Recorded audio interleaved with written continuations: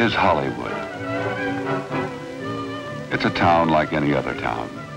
There may be a few more pretty girls because of the pull of motion picture studios, but otherwise, just another American town. Overcrowded, too much traffic, a main street full of the same kind of sucker traps, and men of every possible assortment. Honest men, fools, clergymen, businessmen, tramps. And this is Steve Randall, who knows Hollywood like the palm of his hand. For Steve Randall, in his own way, is a composite of Hollywood. He's seen everything a man can see anywhere, and has been disillusioned by most of it. And he belongs in Hollywood, for its fame and its so-called glamour are magnets for the money-hungry riffraff of the outside world. And they bring their greed to Steve Randall's town, and greed's companion is trouble. And that's fine for Steve Randall, for trouble is his business. Say suicide, the studio lawyer murder. So you get 25 bucks a day and give them the right answer, maybe. Be a nice day on the beach today, but suicides or murders don't take weather into consideration. Neither is an investigator supposed to. Well, here we go again.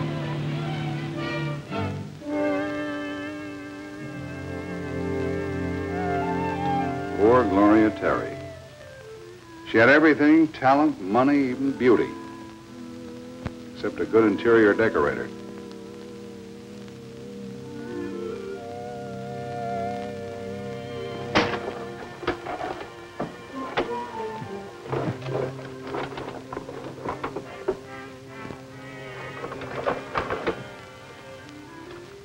People who don't keep their things in order should be killed. This one was, wasn't she? Nonsense. Gloria killed herself. After all, you can't force a person to swallow 20 embutols.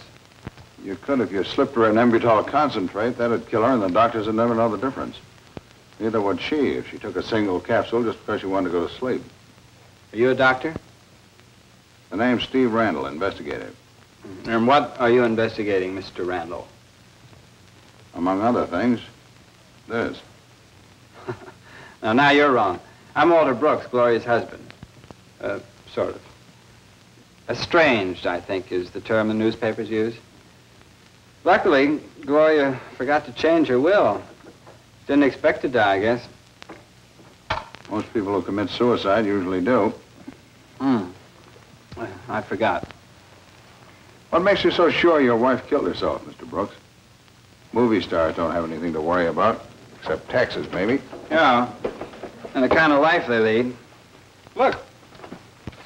There's not one attractive bachelor in Hollywood who wasn't a member of the club. Love, Eric. To my dream girl, John. Forever, Andre. You know, I'm not precisely a moral crusader, but when a girl leads the kind of life that Gloria has... I wouldn't say that this fellow's very attractive. George Valdan thinks he is, and he employs a high-priced publicity staff to let his admiring public know what the great director looks like. Well, I may not like his face, but I like the pictures he makes. You don't have to take bicarbonate after one of his films. To the brightest star in my crown. Do women still go for that garbage? Are you referring to women or to Hollywood actresses? Yeah, they may look the same, but it's an optical illusion. Take my advice, Mr. Inspector, and keep your hands off of actresses. I don't know. The way some of them are carved, I wouldn't mind, that is, if they'd let me. But neither did you. Did you?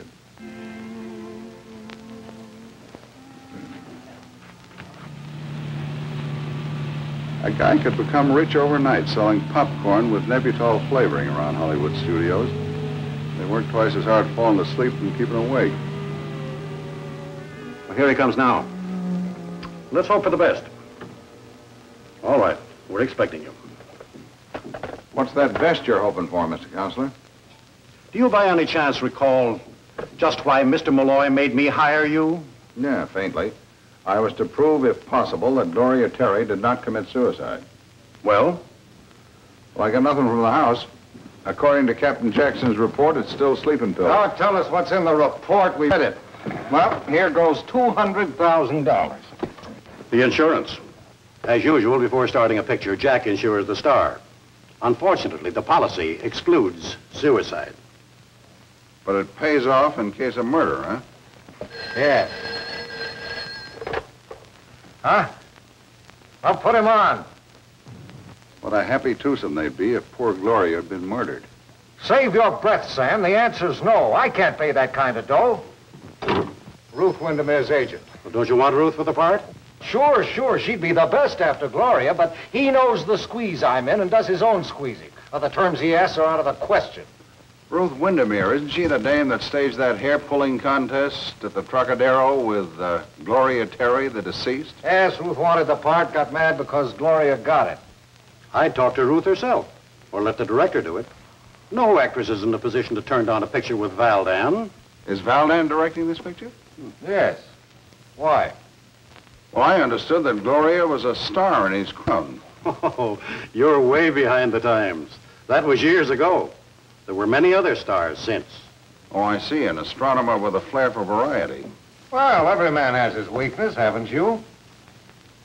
Sure. Mine is insatiable curiosity. You mind if I go feed the monster?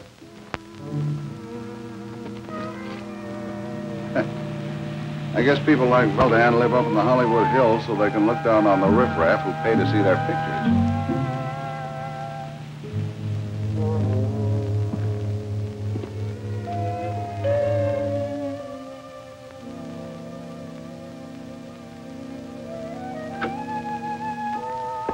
Mr. Wotan, no home. Help! Help! Help! Help!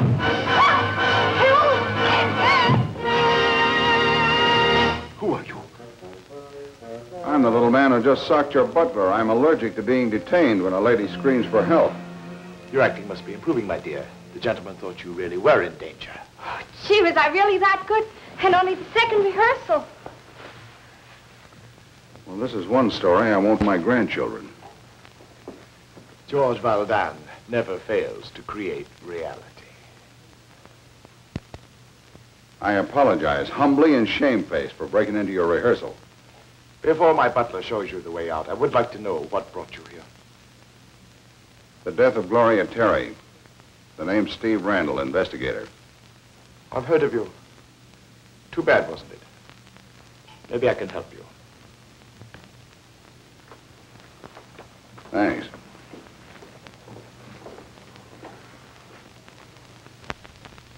Sorry, Mr. Valdan. It's getting late and we're having a rehearsal this afternoon.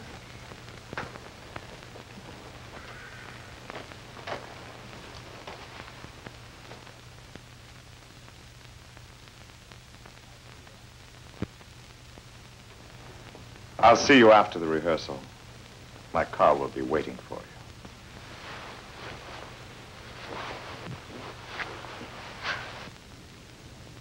Yeah, it'd be fun going to the theater tonight and taking the spark plugs out of his Rolls Royce. Well, how do you like my discovery? I saw her last night at the little theater. A genius of an actress among a flock of dilettantes. But she will be the brightest star in my crown. Well, I'm sorry to point out a flaw in your memory, Mr. Valdan, but you didn't discover Lucy last night. I beg your pardon. No, on Sunday, the little theater's closed. Today's Monday. Deplorable, isn't it? What are you, Investigator Randall? Gloria's death or my friendship with Lucy? I'm sorry I let myself drift, but I investigate leisure also. You were a friend of Gloria's, too, weren't you?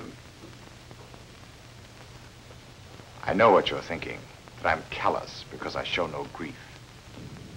Well, that'd be an understatement. Death, for me, is just a part of life. My life is my work. Gloria's tragedy might have interfered with my name if I'd not discovered Lucy. Never mind where and when I discovered her. She will be superb in that part. That's all that matters. Mm-hmm. Well, I hate to puncture your pipe dream, but I understand your protege isn't going to play the part. Who else? I heard Malloy mention Ruth Windermere. Ruth. That can be taken care of.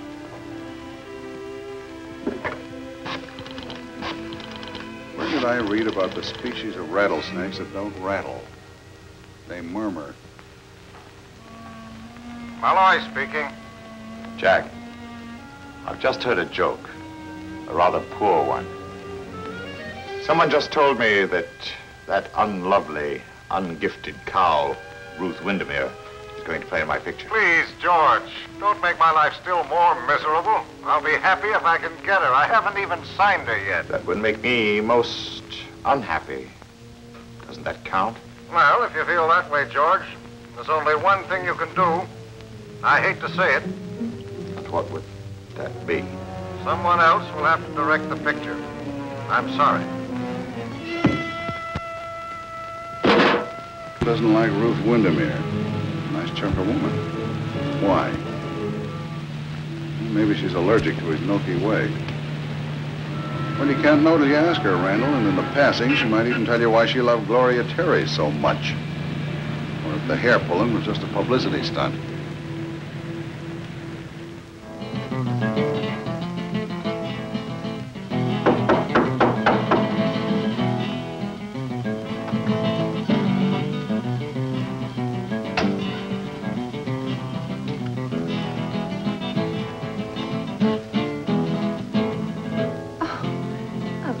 Someone to help me celebrate. Ooh, and a cute one. Who said hospitality's a lost art in Hollywood? Miss Windermere, I'm... Now, stop boring me with protocol. You look like a guy who could dance. How about it? Well, what did you do that for? So I can hear you when you tell me what we're celebrating. Okay. First, the contract that I just signed with Malloy Productions. And secondly, the event that made it possible, huh? Gloria's accident? You're a clairvoyant. I guess you weren't exactly in love with her.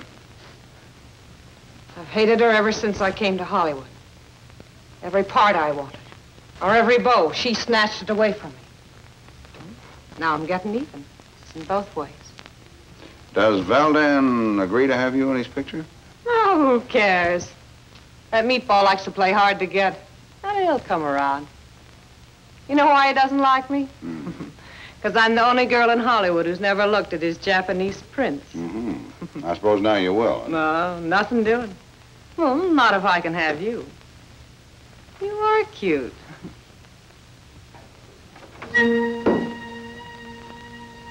Walter, meet my nice new friend. Sorry you have to leave, Randall. Walter, do you know what I'll do to you if you're not nice to my friends? I won't marry you. Maybe I won't marry you. Well, it might interest you to know that I wouldn't marry you. Goodbye.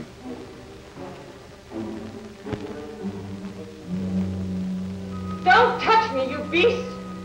Keep your hands off actresses. That's what the man said. Two guys and a doll profiting on one dose of Nebutol. Walter Brooks, the estranged husband, gets the residue of the deceased. Walter Brooks, the estranged husband, gets the residue of the deceased. Nah, not enough guts. Malloy? If... Yes, if Mr. Randall gets the right answer. That makes him a question mark. Ruth Windermere. Plenty of temper. Could kill, but not the slow way. Too bad there isn't an actress around to put your hands on. At the sound of the gong, the time will be 9 p.m. Stay tuned for the latest news compiled by the Los Angeles Chronicle. We just received a flash, ladies and gentlemen. I'll read it to you as soon as it comes off the ticker tape from our news service. Ruth Windermere killed. Valden's second star meets death. Miss Windermere was driving on Wilshire Boulevard when a truck ignoring the traffic lights came from a side street. Ruth's car overturned, bearing the actress under it, while the truck sped away. The truck's license number was illegible. One woman never remembers the driver. He wasn't the truck driver type, she said. An intellectual-looking man of 40. He wore glasses. And he wore glasses.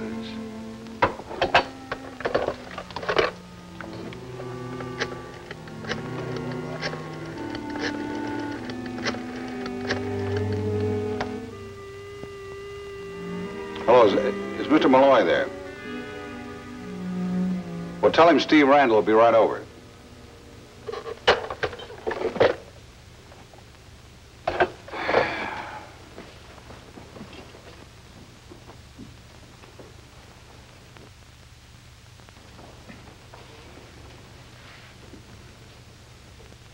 Was Ruth Windermere insured, too? You scared me. Yeah, sure she was. Why do you ask? Asking questions is part of my business. Talking about questions, who's going to play the part now? Well, unless a miracle happens, no one. Unlucky 3, Hollywood's pet superstition. I better save my breath. What can you expect from females who wouldn't eat oysters on Friday for fear of choking on a pearl? I bet nobody even wants the part. Try this for size. I think Valdan's got a girl for you. Who? I got a hunch she's not the superstitious type. Who? Her name's Lucy. She's very pretty. I don't know anything about your racket, but I got a hunch she's a good little actress. I couldn't sign a newcomer if she were another Greta Garbo. The bank that finances my picture will insist on a star name. I'm not suggesting that you sign her, just look her over. Oh, why waste my time? And hers.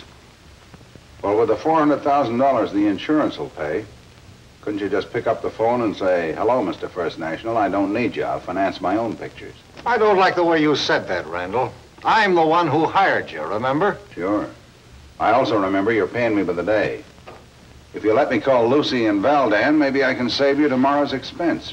Well, how do you figure that, Randall? A hunch. You gave me. Hollywood's pet superstition, the cycle, never 2, always 3. I want to see if this kid will play the third actress.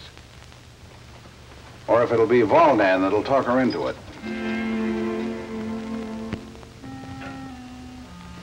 Who do you think you are, Randall? A motion picture director? You're staging a scene, you don't even know what the actors will say. Maybe you're a talent scout who introduces rising stars to a star-less producer. Just a heel who's using a nice kid for a decoy. Jack, I'm proud to introduce to you The brightest star in his crown. My name is Lucy Leander. Well, you are pretty. Thank you, Mr. Malloy. Jack, what made you change your mind? Ruth Windermere was killed. Tonight. Accident? Well, I don't know. Too bad. One man's loss is another man's gain. Who told you about Lucy? I told him about Lucy. When I love you for it, Mr. Randall. Lucy, please. Well, that's the first good news I've had today. Lucy, please. I'm sorry, Mr. Valdan. George. George. Good to know they're still at the Mr. and Miss stage. Well, Jack, is she in? Tomorrow we'll make a screen test of her. Then we'll see. Do you hear that, my dear? That means you are in. Oh, I hope you're right, Miss George. But I'm scared. I haven't any experience in that. Oh, wake up, child. It's George Valdan you're talking to. The man who hasn't used a single actor of experience in his pictures when he made masterpieces like Dangerous, Men in Hiding.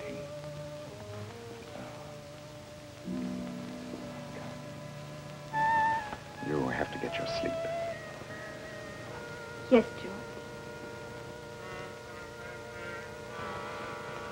George. Thank you, Jack. Well, you've had your little scene. I wonder what it was, comedy or tragedy, and for whom? Me or the girl? You mind telling me what is your deduction? No answer yet. In other words, your hunch didn't pay off. Well, they don't always. You mind if I have another one?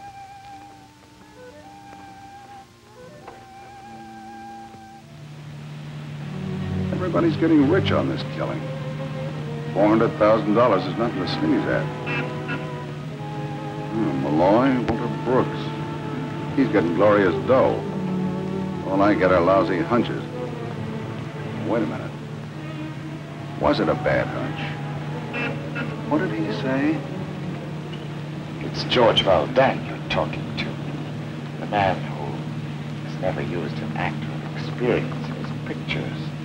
He's made masterpieces like Dangers, Men in Hiding. Why didn't I think of that before?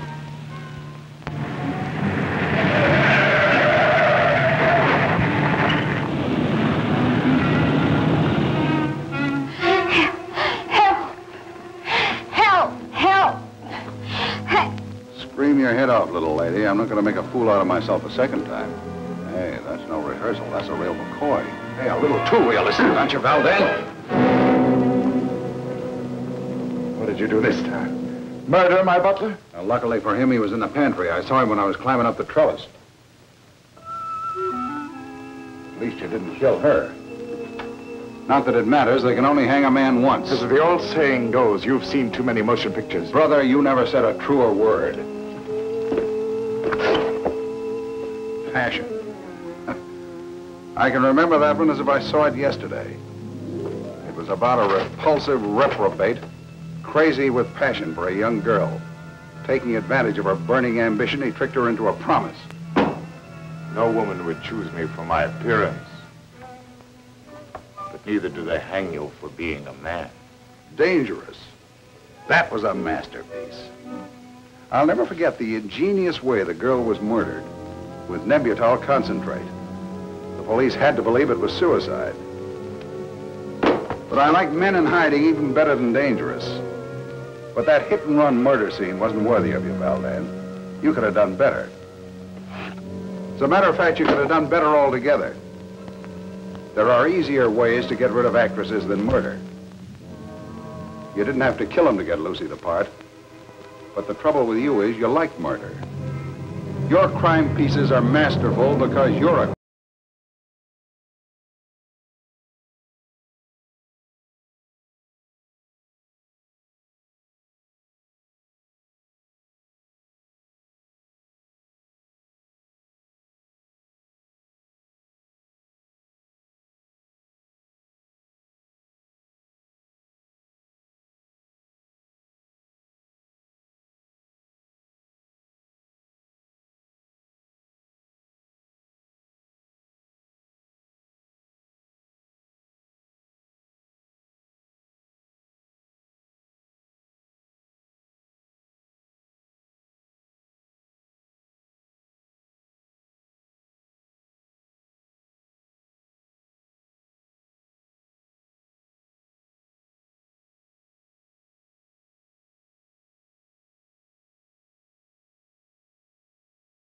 to make it look like suicide.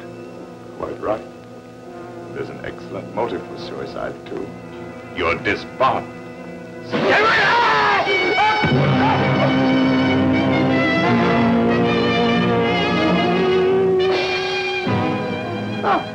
Vengeance. Boy, that scene was in the picture and how realistically I played it. You're a good director, Valdan. You all right, Lucy? Yes. I guess so. Oh, don't worry. There won't be any more realistic scenes to be enacted. I think Mr. Valdan has resigned from the world of art. Please, Mr. Randall, could you take me home now? Sure. I'll take you home, Lucy. Wait till I telephone the police.